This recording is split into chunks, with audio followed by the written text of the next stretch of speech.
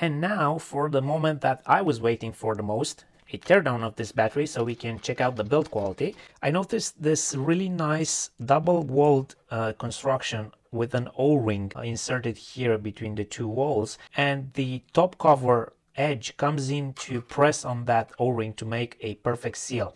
The next thing I notice is very short, thick wiring for the output terminals. This looks like silicone insulated wire.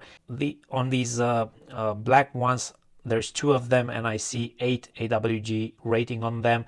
On top, we notice the big BMS board and the optional Bluetooth module, which I have on this particular model. That's very smart and efficient from a manufacturing point of view. Again, we see foam padding to keep it firmly in place, and a general clean construction. On the electrical connection side, it looks really nice. We notice the voltage sensing wires for the individual cells, then heavy solid jumper links for the high current, and they're not soldered, they're not screwed in. It looks like there's welding, but I haven't seen this type of welding before. It looks perfect and high quality. So if I would have to sum this teardown, I would say all the critical electrical connections are nicely done, including welding on the battery terminals themselves, and really nice thick silicone wiring for the main output terminals.